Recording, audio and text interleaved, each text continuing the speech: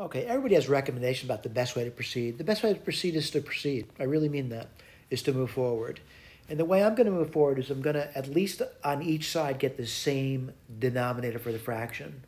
So on the left side, I'm going to say 12ths would be appropriate. And I'll write this down for you. So 1/3 would be 4/12. Now, granted, you might say, I'm not going to do that. That's fine. You could do something different. I'm just saying this is how I'm going to proceed right now, today anyway. Minus 7/12. And on the right side, I'm going to get a common denominator of a 16th. And that's going to be 6/16, 1 plus 2x, minus 5/16, 2 minus 3x. And now I'm going to use the distributive property to get rid of those grouping symbols. And I'm going to keep 12ths. And then I'll talk about a reduction later. 16/12 plus 4/12 of an x minus 7/12 plus 35/12 of an x. I'm going to continue to simplify that side. And what do I see? 39/12. That's these two here. And then what I see, 16 minus 7 is 9/12.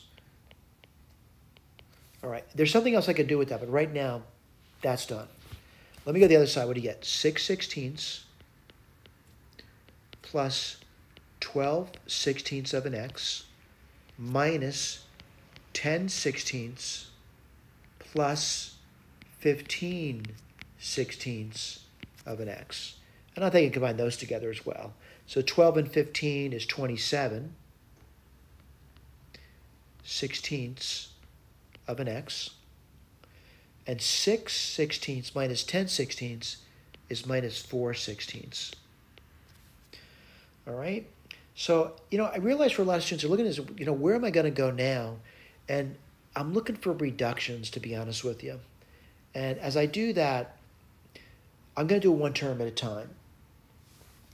But I'm not saying you have to do that, but I'd like to do that. So 39/12, well, that divides by 3, right? So that'll be 13, and 3 goes into 12 4 times.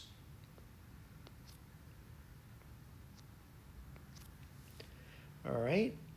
And I'm looking at the 9/12, and I'm going to say divide by 3 again, and that would be 3/4. And then I got the 27/16. There's not much I can do about that, by the way. It's simply 27/16 of an x minus 1/4. All right, that's pretty simple. Now what I'm going to do, which may seem peculiar to you, I'm going to add 1/4 to both sides.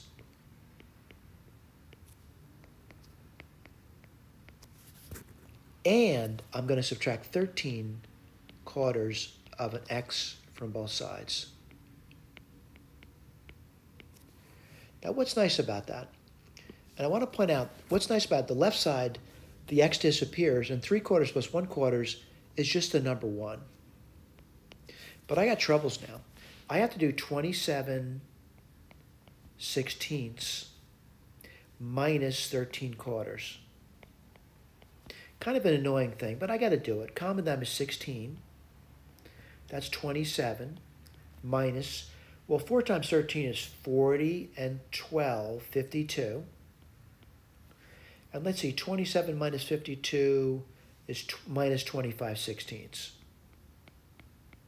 I'm going to write that down. Minus 25/16 of an x. Now I want to point out, they have something over here as an equivalent to that statement. And I just want to briefly go through that.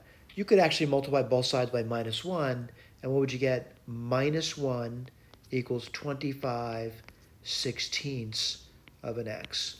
Now what I would recommend to do now is you could divide both sides by the variables in their coefficient, but I'm going to multiply both sides by the variable terms, the reciprocal of the variable term. And I'm going to erase this because I don't really need that, to be honest with you. I'm going to multiply both sides by its reciprocal of minus 25/16, and its reciprocal would be minus 16 over 25.